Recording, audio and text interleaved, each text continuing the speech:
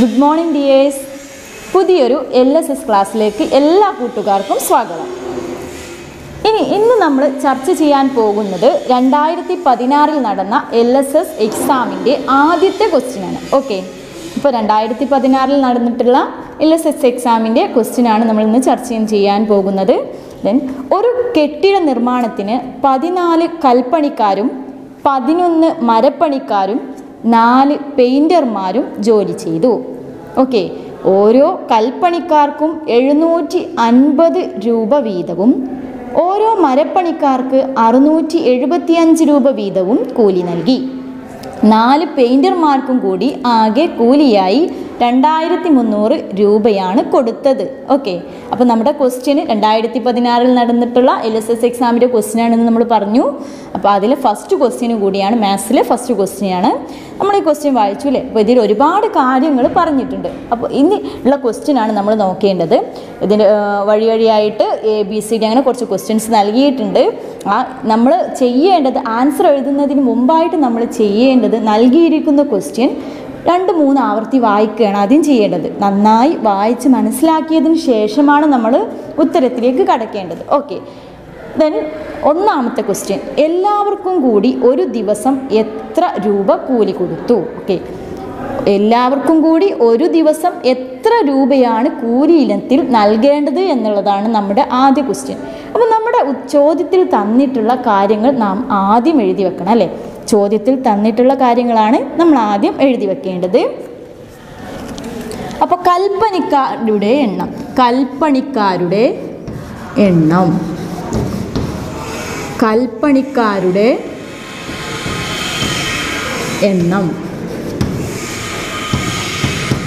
നമുക്കറിയാം. കൽപ്പണിക്കാരുടെ എണ്ണം എത്രയാണ്? 14 കൽപ്പണിക്കാരാണ്. നെക്സ്റ്റ് മരപ്പണിക്കാരുടെ എണ്ണം. മരപ്പണിക്കാർ 11 പേരാണെന്ന് നമ്മൾ പറഞ്ഞു അല്ലേ. മരപ്പണിക്കാർ 11 പേരാണ്. Next one, പെയിൻറ്റർമാർ. എത്ര പെയിൻറ്റർമാരാണെന്ന് നമുക്കറിയാം. 4 പെയിൻറ്റർമാരാണുള്ളത് അല്ലേ. പെയിൻറ്റർമാർ 4. ഇനി നമ്മുടെ ക്വസ്റ്റ്യനാണ്, എല്ലാവർക്കും കൂടി കൂലി ഇനത്തിൽ എത്ര രൂപ നൽകേണ്ടി വരും എന്നുള്ളതാണ് അല്ലേ. അപ്പോൾ ഓരോ കൽപ്പണിക്കാർക്കും നമ്മൾ പറഞ്ഞു കൽപ്പണിക്കാർ 14 ആളാണുള്ളത്. ഇതിൽ ഓരോ കൽപ്പണിക്കാർക്കും 750 രൂപയാണ് കൂലി. കൽപ്പണിക്കാരുടെ കൂലി 750 രൂപയാണ്.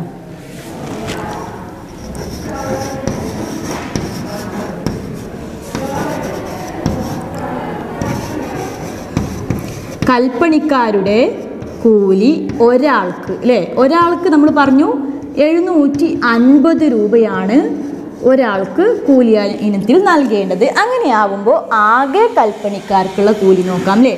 ആകെ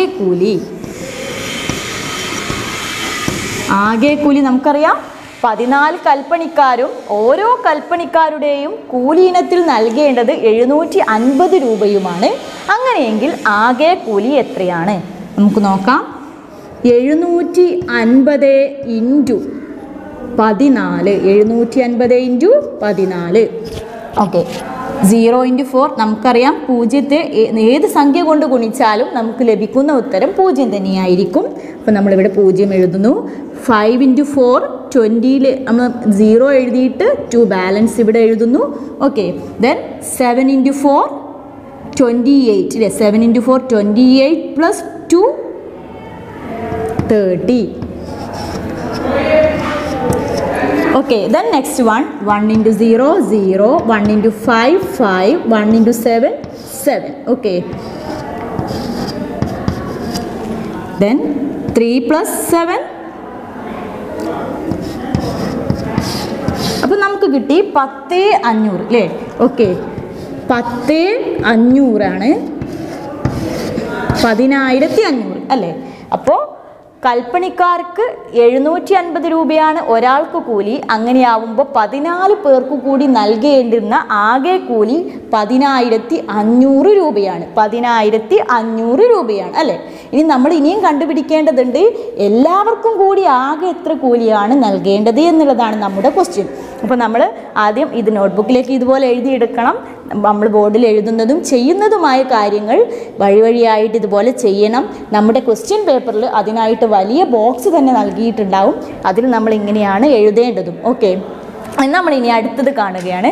മരപ്പണിക്കാർക്ക് എത്ര രൂപയാണ് കൂലി എന്നുള്ളതാണ് നമ്മൾ കാണാൻ പോകുന്നത് അല്ലേ. മരപ്പണിക്കാരുടെ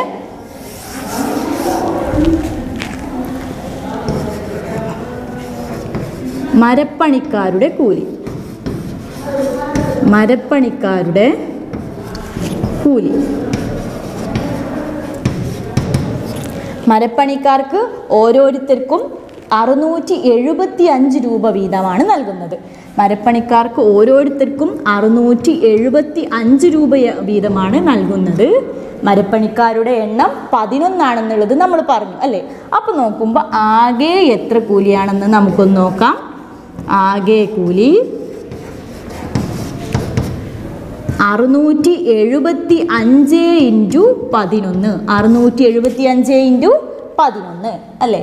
1 × 5 5, 1 × 7 7, 1 × 6 6, then 1 × 5 5.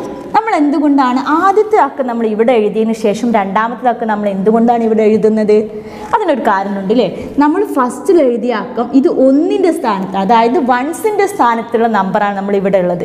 ഈ വൺസിൻ്റെ സ്ഥാനത്തുള്ള നമ്പറിനെയാണ് മുകളിലുള്ള നമ്പർ കൊണ്ട് നമ്മൾ ഗുണിച്ചിരിക്കുന്നത്. അപ്പോൾ നമ്മൾ ഇതിനെ വൺസിൻ്റെ സ്ഥാനത്ത് എഴുതും. രണ്ടാമതായി നമ്മൾ ഗുണിക്കുന്നത് ടെൻസ്, ഓക്കെ, 10ൻ്റെ സ്ഥാനത്തുള്ള നമ്പറാണ്. അപ്പോൾ നമ്മൾ എന്ത് എഴുതണം? അതിന് നേരെ താഴെയായിട്ടാണ് അത് എഴുതേണ്ടത്. അതുകൊണ്ടാണ് ഇങ്ങനെ എഴുതുന്നത് അല്ലേ. ഇനി 1 × 5 നമ്മൾ എഴുതി. 1 × 7 7, 1 × 6 6. ഓക്കെ, അപ്പോൾ നമുക്ക് ആഡ് ചെയ്യാം. 5 7 + 5 12, 1 balance. Then next 1 7 + 7 14 4, 1 balance. Then next 1 6 + 1 7. 7425 രൂപയാണ് കൽപ്പണിക്കാർക്ക് നൽകേണ്ടത് അല്ലേ. മരപ്പണിക്കാർക്കായിട്ട് നൽകേണ്ടത് അല്ലേ. 7425 രൂപ. അപ്പം നമുക്ക് ആദ്യം കിട്ടിയത് എന്താണ്? യെസ്, നമ്മുടെ കൽപ്പണിക്കാർക്ക് 10,500 രൂപയാണ് കൽപ്പണിക്കാർക്ക് നൽകേണ്ടുന്ന കൂലി. അതുപോലെ തന്നെ മരപ്പണിക്കാർക്ക് മൊത്തം നൽകേണ്ടുന്ന കൂലി 7425 രൂപയാണ് അല്ലേ. ഇനി നമ്മൾ നോക്കുന്നത് ക്വസ്റ്റ്യനിൽ ഒരു കാര്യം പറഞ്ഞിട്ടുണ്ട്. 4 പെയിൻറ്റർമാർക്കും കൂടി ആകെ കൂലിയായി 2300 രൂപയാണ് കൊടുത്തത്. ഓക്കെ, അപ്പോൾ പെയിൻറ്റർമാരുടെ ആകെ കൂലി 2300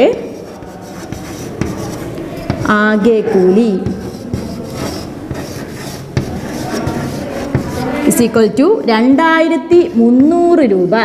പെയിൻറ്റർമാരുടെ ആകെ കൂലി എന്ന് പറയുന്നത് 2300 രൂപയാണ്. ഇനി നമ്മൾ കാണേണ്ടത് നമ്മുടെ ക്വസ്റ്റ്യൻ ആണ്, എല്ലാവർക്കും കൂടി ഒരു ദിവസം എത്ര രൂപ കൂലി കൊടുത്തു. അപ്പോൾ എല്ലാവരുടെയും കൂലിയാണ് നമ്മളിനി കണ്ടുപിടിക്കേണ്ടത് അല്ലേ. അപ്പോൾ നമുക്ക് നോക്കാം. എല്ലാവർക്കും കൂടിയുള്ള കൂലിയാണ് നമ്മളിനി ആഡ് ചെയ്യാൻ പോകുന്നത്. നമുക്കറിയാം ഫസ്റ്റിൽ നമ്മൾ എല്ലാവർക്കും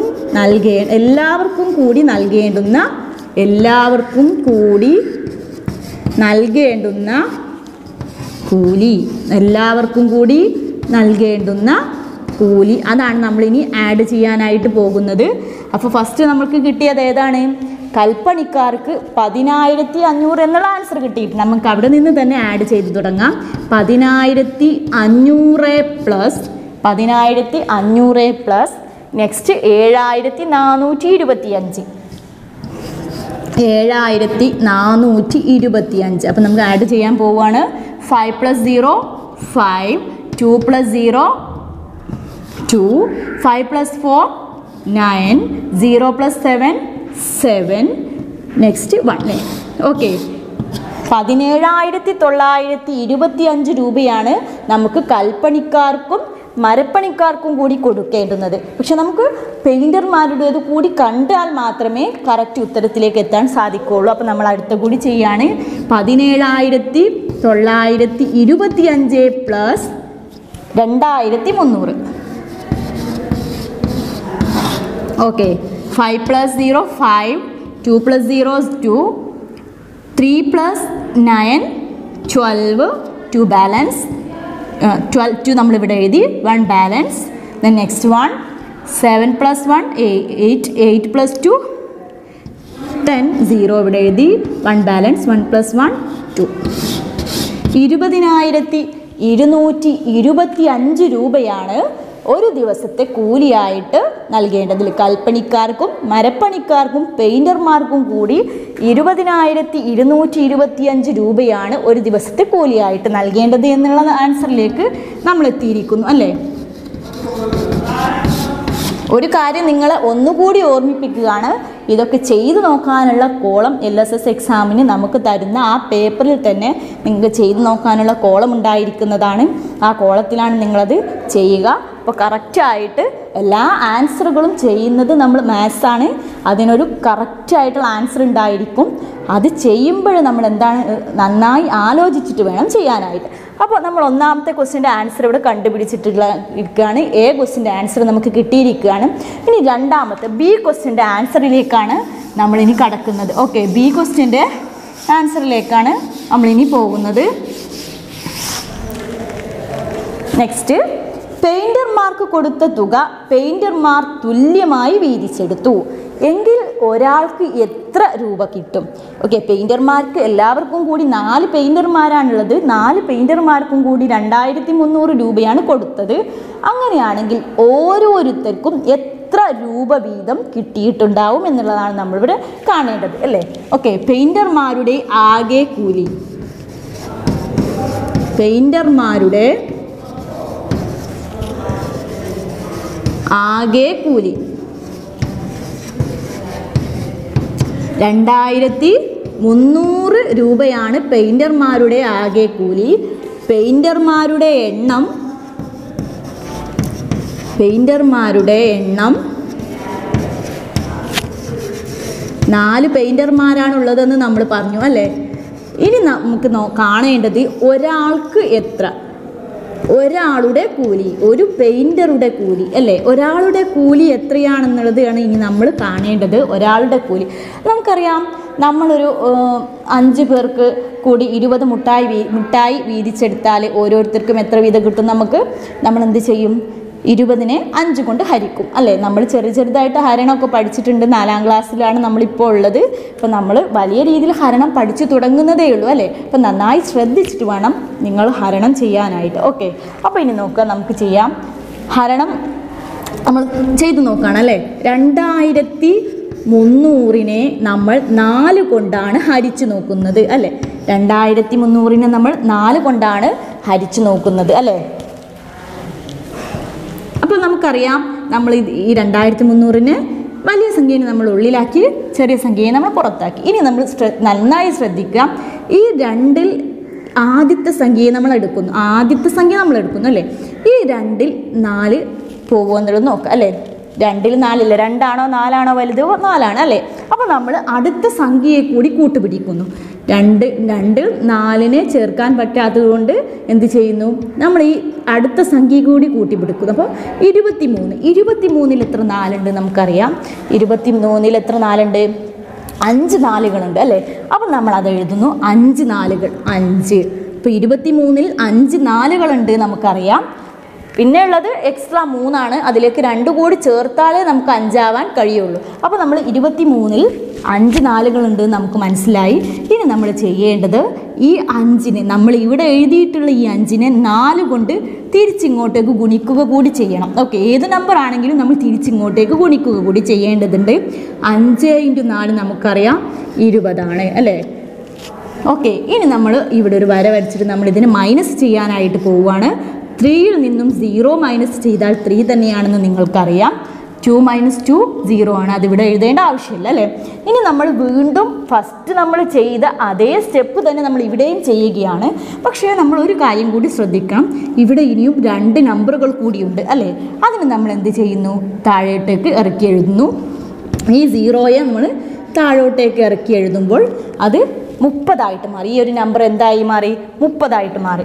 ഈ 30ൽ എത്ര 4കളുണ്ട് എന്നുള്ളതാണ് ഇനി നമ്മൾ നോക്കാൻ പോകുന്നത് അല്ലേ. 30ൽ എത്ര 4കളുണ്ട്?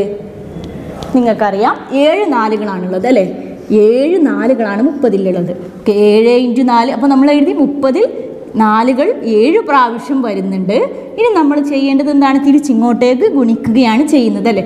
ഇങ്ങനെ ഒരു ഗുണനം ഇവിടേക്ക് നടക്കുന്നുണ്ട്. ഓക്കെ, 7 × 4 28. 7 × 4 28 ആണെന്ന് നമുക്കറിയാം, 28 ആണെന്ന് അറിയാം അല്ലേ. ഇനി നമ്മൾ നേരത്തെ ചെയ്ത അതേ സ്റ്റെപ്പ് തന്നെ 30 നിന്നും 28 മൈനസ് ചെയ്യാണ്. 0 നിന്നും 8 മൈനസ് ചെയ്യാൻ കഴിയില്ല. അപ്പോൾ നമ്മൾ ഈ 3 നിന്നും 1 ഇങ്ങോട്ടേക്ക് കൊടുക്കുമ്പോൾ ഇവിടെ 10 മാറും. 10 നിന്ന് 8 മൈനസ് ചെയ്താൽ 2. ഇനി നമ്മൾ എന്ത് ചെയ്യണം? ഈ ഇവിടെ ഉള്ളത് എത്ര? നമ്മൾ 1 ഇങ്ങോട്ടേക്ക് കൊടുത്തപ്പോൾ ഇവിടെ 2 മാറി. 2 നിന്ന് 2 മൈനസ് ചെയ്താൽ 0 ആണെന്ന് നമുക്കറിയാം. അത് എഴുതേണ്ട ആവശ്യമില്ല. ഇനി നമ്മൾ നേരത്തെ ചെയ്ത അതേ സ്റ്റെപ്പ് തന്നെ ചെയ്യുകയാണ്. ഈ 0യെ ഇങ്ങോട്ടേക്ക് എടുത്തെഴുതുന്നു. ഓക്കെ, ഇറക്കി എഴുതുന്നു അല്ലേ. അപ്പോൾ ഇവിടെ എത്രയായി? 20 മാറി. ഇനി നമുക്ക് ഈസി ആയിട്ട് 20 എത്ര നാലുകളുണ്ടെന്ന് നോക്കാം. 20 നിങ്ങൾക്കറിയാം 5 നാലുകളാണുള്ളത്. ഓക്കെ, 20 5 നാലുകളാണുള്ളത്. അത് നമ്മൾ ഇവിടെ എഴുതി. ഇനി നമ്മൾ നേരത്തെ ചെയ്ത അതേ സ്റ്റെപ്പ് വീണ്ടും ചെയ്യണം. 5നെ ഇവിടെ നിന്ന് 4 കൊണ്ട് ഗുണിച്ച് നോക്കുന്നു. അപ്പോൾ നമുക്കറിയാം 5 × 4 20 അപ്പോൾ നമുക്ക് ലാസ്റ്റ് ഒരു ഉത്തരത്തിൽ 0 എന്ന ഉത്തരത്തിലേക്ക് എത്തി. നമുക്ക് കറക്റ്റ് ഒരു ആൻസർ ലഭിച്ചിട്ടുണ്ട് അല്ലേ. അപ്പോൾ ഇവിടെ ഇതാണ് നമ്മുടെ ആൻസർ. ഓക്കെ, 575 എന്നുള്ളതാണ് നമ്മുടെ ആൻസർ. അപ്പോൾ നമ്മുടെ ക്വസ്റ്റ്യൻ എന്തായിരുന്നു? പെയിൻറ്റർമാരുടെ ഒരാളുടെ കൂലി എത്രയാണെന്നിട്ടാണ് ചോദിച്ചിട്ടുള്ളത്. അപ്പോൾ നമുക്ക് മനസ്സിലായി 575 രൂപയാണ് ഒരു പെയിൻറ്റർക്ക് കൊടുക്കേണ്ടുന്ന കൂലി. എല്ലാവർക്കും കൂടിയാണ് കൊടുത്തത്. അതവർ 4 പേരും വീതിച്ചെടുത്തു. അപ്പോൾ അതിൽ ഒരു പെയിൻറ്റർക്ക് ലഭിക്കുന്ന കൂലി 575 രൂപയാണ്. അങ്ങനെ നമ്മുടെ ബി ക്വസ്റ്റ്യനും കംപ്ലീറ്റ് ആയി അല്ലേ. ഇനി നെക്സ്റ്റ് വൺ, 2 കൽപ്പണിക്കാരും 2 മരപ്പണിക്കാരും 2 പെയിൻറ്റർമാരും ജോലിക്ക് വരാത്ത ഒരു ദിവസം കൂലി ഇനത്തിൽ എത്ര രൂപ കുറയും? ഇത് നിങ്ങൾക്കുള്ള ക്വസ്റ്റ്യനാണ്. നമ്മൾ ഇതുവരെ എത്ര ഉള്ളതെന്ന് നമ്മൾ കണ്ടുപിടിച്ചു. എല്ലാവർക്കും കൊടുക്കേണ്ടുന്ന കൂലി നമ്മൾ കണ്ടുപിടിച്ചു.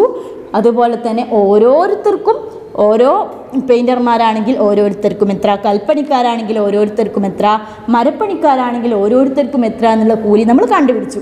അപ്പോൾ ഒരു ക്വസ്റ്റ്യനിൽ പല ഭാഗങ്ങളുണ്ടാവുമ്പോൾ അതിൻ്റെ ലാസ്റ്റ് ഭാഗം നിങ്ങളാണ് ചെയ്യേണ്ടത് അല്ലേ.